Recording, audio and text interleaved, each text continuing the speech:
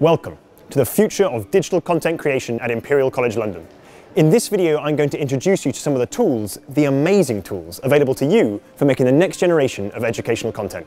So here we are in the new Digital Learning Hub studio, where I'm currently behind this giant Perspex screen, which I can use for drawing figures, like this graph, and of course adding annotations, all without turning my back to the audience.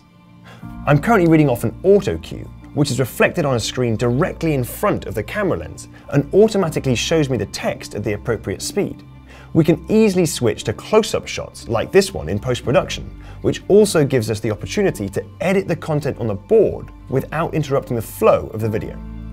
Also, through the magic of cinema, we can add annotations and even animations to our figures. Furthermore, we can use three-dimensional figures that would otherwise be fairly tricky to draw and even interact with them directly, as well as adding to them digitally on a tablet. Best of luck with your digital content, and I look forward to seeing what you create. See you online.